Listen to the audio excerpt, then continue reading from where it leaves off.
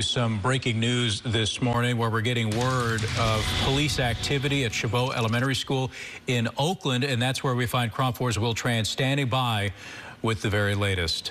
Will?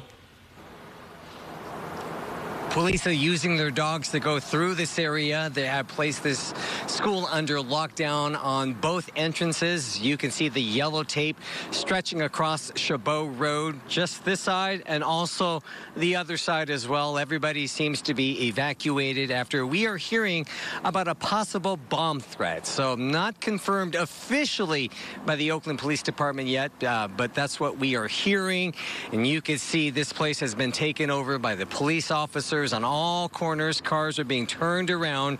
Now, what's going on?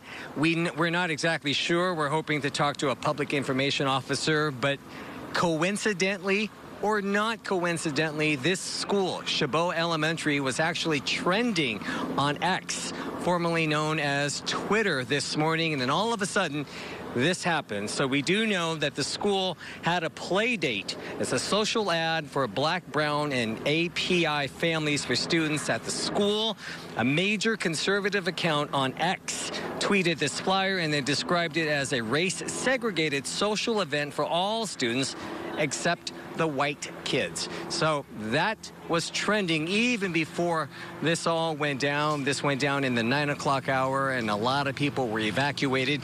You don't see any kids on the playgrounds. It looks like this has been taken over by the police department. Not just Oakland police officers, but you can see that white squad car on the right side of your screen. That is from the Dublin Police Department, so they've called in for mutual aid as well.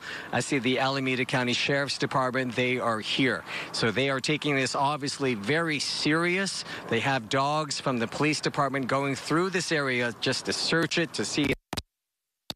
Okay. Usually you do that when you believe there might be a bomb threat. So that's what's going on. Hoping to hear more from the Oakland Police Department. But in the meantime, this has been locked down as far as this neighborhood.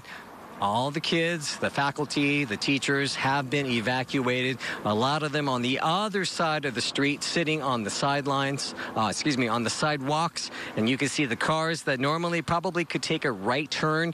They're not allowed to take a right turn to go past the school. Instead, they're making a left and driving away from the school, all because of what happened in the 9 o'clock hour. Still not exactly sure what's going on, but if you're just joining us now, this school, of all the schools in the country, this school was trending on X, formerly known as Twitter, because they had an ad advertising about a play date for Black, Brown, and API kids.